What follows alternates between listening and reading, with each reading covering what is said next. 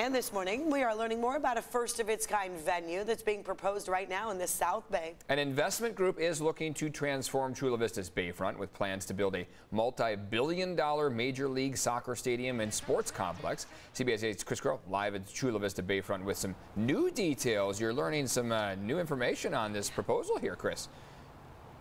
Yeah, good morning, guys. And look, it's only natural that when citizens of really any city or county, but especially here in San Diego County, hear about a stadium being built, they're worried first about whether or not public dollars will be used. Well, what's unique about this investment group that is finally now coming forward with their details is that this is a private investment group. This is private money, so they're raising money, they're raising capital here. This is plans to build a $2.5 billion, not just a stadium, but an entire complex. Now, the stadium itself could have as many as 50,000 seats. That's why this is being billed as potentially the largest MLS stadium in the country, though that MLS deal, we'll get to a little bit more, is not exactly set in cement, if you will.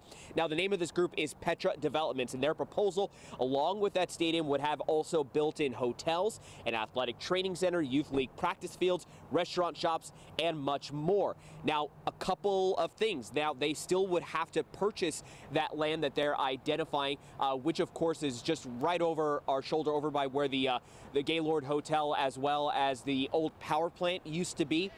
They still need to acquire that land. They also still need to figure out whether or not MLS will indeed be choosing San Diego for their 30th expansion team over a town like Las Vegas. But in the meantime, people all around Chula Vista seem to be pretty excited about this latest news. I think it's a good idea. The sports are good for the young people. A lot of fans from Tijuana that we can come to watch a very good soccer. Now, according to the Union Tribune, they did hear from Major League Soccer, and they said that while they are looking at San Diego about potentially having that 30th team, they have not had any discussions with any group about a Chula Vista stadium. Now, as far as the investment group, they said that while MLS is their first choice, it would not be their only option. So potentially trying to attract either a different type of team or potentially even another type of sport. But as we know, soccer is huge throughout San Diego County and would certainly get a lot of people excited if this could be the home of the newest MLS franchise. Eric Annetta.